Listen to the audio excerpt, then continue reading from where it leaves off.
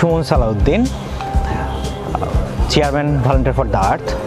আমরা বিগত 5 বছর ধরে কাজ করে আসছি সুবিধাবঞ্চিত মানুষগুলোকে নিয়ে। তার পাশাপাশি সোশ্যাল অনেক কাজ করেছি, ক্লিনিং প্রজেক্ট করেছি, বিভিন্ন ওয়ার্কশপ করেছি।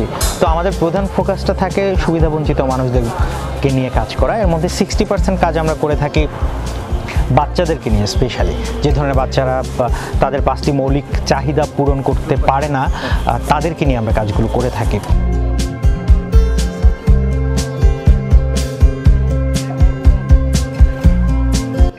তো দুঃখের বিষয় এটা যে এখনও রাতের বেলা যদি প্ল্যাটফর্মে আমরা একটু ঘুরে বেড়াই তাহলে দেখতে পাবো ঘুমের মিছিল শুয়ে আছে অসংখ্য মানুষ যাদের গায়ে এইটুকু উষ্ণতার ছোঁয়া নেই।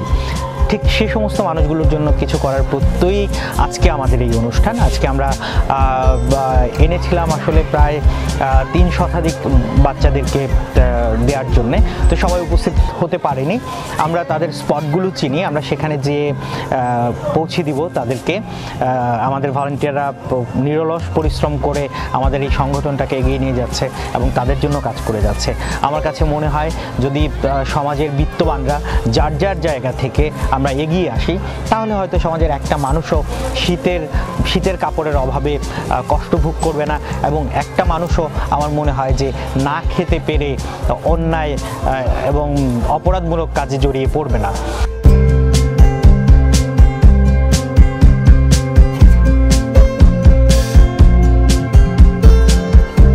আমি doctor Syeda Farzana Afrin, volunteer for the আর্থের medical adviser. আমি টিমটার সাথে লাস্ট 6 মান্থ ধরে আছি। গত কয়েক মাস আগে এই টিম থেকে আমি একটা ফ্রি ডেন্টাল ক্যাম্প করেছি এই পথ শিশুদের জন্য। আমার খুব ভালো লাগছে যে আমি এই টিমটাতে আছি।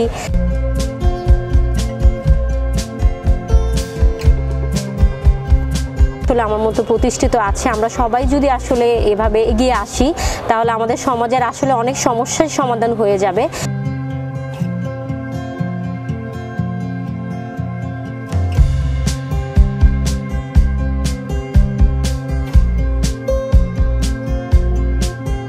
আমি সুব্রত কুমার গোপ, ভলান্টিয়ার ফর দ্য আর্থের একজন অ্যাক্টিভ মেম্বার। আমি মূলত 2.5 বছর যাবৎ ভলান্টিয়ার ফর দ্য আর্থের সাথে এক নাগারে কাজ করে যাচ্ছি, যতটুকু চেষ্টা করছি। কারণ এই কাজগুলোর মধ্যে হয় কি, ভালো লাগা কাজ করে, আত্মতৃপ্তির একটা বিষয় আছে।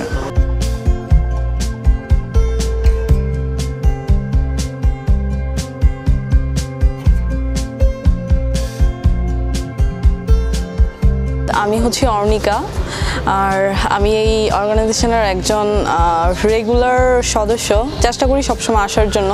আমি এখানে আছি 2 বছর হবে। আমাদের 2টা জিনিস খুব বেশি প্রয়োজন, একটা হচ্ছে সফলতা আর একটা হচ্ছে সার্থকতা।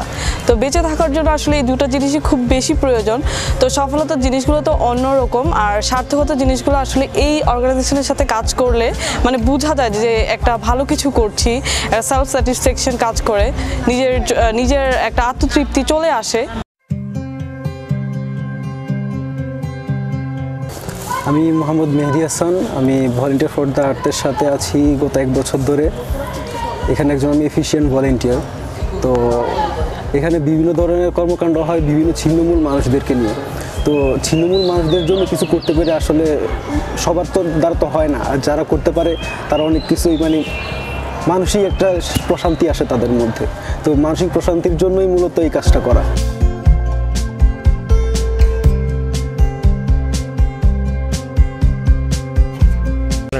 আমি পূজা সরকার, আমি 1 বছর ধরে ভলান্টিয়ার ফর দ্য আর্থের সাথে যুক্ত আছি। যতটা পারতেছি আমি সবগুলা প্রোগ্রামে অ্যাটেন্ড করতেছি। আর এখানে বিরক্তির কিছু নাই, আমি সবসময় সবগুলা কাজের মধ্যে আনন্দ খুঁজে পাই, আনন্দ করেই সবগুলা কাজ করি। আর আমাদের সুমন ভাইয়া, সুব্রত ভাইয়া সবাই আছে, সবাই আমাকে সাহায্য করে কাজগুলোর জন্য। আমি মোশাররফ হোসেন, আমি volunteer for the আর্থের executive member হিসেবে আছি এখানে। আজকে যেমন আমাদের শীত বস্ত্র বিতরণ করা হয়েছে, শীত বস্ত্র তাদের সাথে দিতে পেরে এবং এটার সাথে সম্পৃক্ত থাকতে পেরে আমার নিজের কাছে অনেক ভালো লাগে। আমি মাহমুদ টুটুল, আজকে ভলান্টিয়ার ফর দ্য আর্থ প্রোগ্রামে আসতে পেরে খুব ভালো লাগতেছে নিজেকে। আর ওদের একটা মহৎ উদ্যোগ, এটা আমাদের সবারই কম বেশি এই উদ্যোগের সাথে জড়িত থাকা উচিত। তো একটা ঠান্ডা পড়তেছে, মানুষ অনেক কষ্ট করতেছে, এই একটা কষ্টময় সময়ে যে ভলেন্টিয়ার ফর দ্য আর্থ একটা প্রোগ্রাম করলো এবং এই প্রোগ্রামের সাথে আজকে এতটুকু সময় দিতে পেরে আমার অনেক নিজেকে আই এম প্রাউড।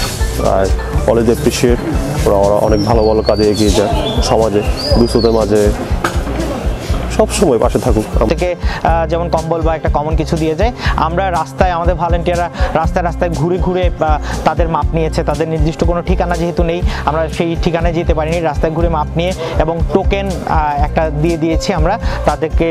ওই টোকেনের মধ্যে একটা আইডেন্টিটি নাম্বার ছিল, সেই নাম্বার মিলিয়ে তারপর আমরা তাকে গিফটটা দিয়েছি এবং ইন্ডিভিজুয়ালি ওই ব্যক্তিটার জন্যই বা ওই বাচ্চাটার জন্যই ড্রেসটা কেনা হয়েছে।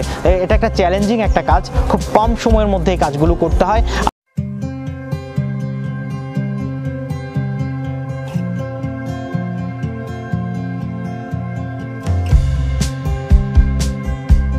এরা নিজেদের মধ্যে মারামারি লেগে যায়, এটা খুব বড় একটা প্রবলেম, মারামারি লেগে যায় এবং বলতে কষ্ট হচ্ছে যে এদের অনেকেই ড্রাগ এডিক্টেড, বিভিন্ন ধরনের ড্রাগ নিয়ে থাকে, তো এরা সাইকোলজিক্যালিও অনেক বেশি পাগলামি করে, নিজেদের মধ্যে মারামারি লাগে, তারপর আগে আসা, খামচি দেওয়া, এ ধরনের অনেক ধরনের প্রবলেম শুরু হয়ে যায়। অথবা দেখা গেলো আমি ওর জন্য করেই যাচ্ছি, অনেক করলাম, অনেক হেল্প করলাম, একটা পর্যায়ে কোনো কারণে ছোট একটা বিষয় নিয়ে তার মনে কষ্ট হলো, সে এর জন্য খুব ওভার রিঅ্যাক্ট করবে। এ ধরনের প্রবলেমগুলো আমাদেরকে রেগুলারলি ফেস করতে হয়। ফিউচারে আমরা বাচ্চাগুলোকে নিয়ে যে পরিকল্পনা করছি এটা হচ্ছে আমরা একটা হোম করব, একটা বৃদ্ধাশ্রমের দিকে যাওয়ার আমাদের একটা চিন্তাভাবনা আছে এবং আমরা রেগুলার ওয়ার্কশপ করে থাকি, বিভিন্ন ধরনের সাইকোলজিক্যাল ওয়ার্কশপ, ভলেন্টিয়ারিজমের উপর ওয়ার্কশপ, সোশ্যাল অ্যাক্টিভিটিসের উপরে ওয়ার্কশপ, এই ধরনের ওয়ার্কশপগুলো করে থাকি। আমরা মেডিকেল ক্যাম্প করে থাকি এবং মেডিকেল ক্যাম্পগুলো আমরা কন্টিনিউ করব প্রতি সপ্তাহে নির্দিষ্ট একটা জায়গাতে এবং এদেরকে আমাদের বিশাল একটা ডক্টরিয়াল টিম রয়েছে যারা এই মেডিকেল টিমের সাপোর্টটা দিবে। আর হচ্ছে আমরা ট্রি প্ল্যান্টেশন করি, ট্রি প্ল্যান্টেশন প্রতি বছরই আমাদের করা হয়। আমরা ক্লিনিং প্রজেক্ট নিয়ে কাজ করি, বিভিন্ন জায়গাগুলোতে মানুষকে সচেতন করে তুলি যে এখানে সেখানে যেন ময়লা না ফেলে, তারপর ট্রাফিক আইন মেনে চলা, এই বিষয়গুলো নিয়েও আমরা কাজ করি, বিভিন্ন জায়গায় লিফলেট বিতরণ করা, মানুষকে উদ্বুদ্ধ করা। আসলে আমরা বিশ্বাস করি যে যদি গণসচেতনতা সৃষ্টি হয় তাহলেই হয়তোবা একটি জাতিসত্তার পরিবর্তন আসতে পারে এবং সেই পরিবর্তনকে সামনে রেখেই আমাদের জাতি একটি উন্নত জাতি হিসেবে পুরো পৃথিবীর দরবারে মাথা উঁচু করে দাঁড়াতে পারবে।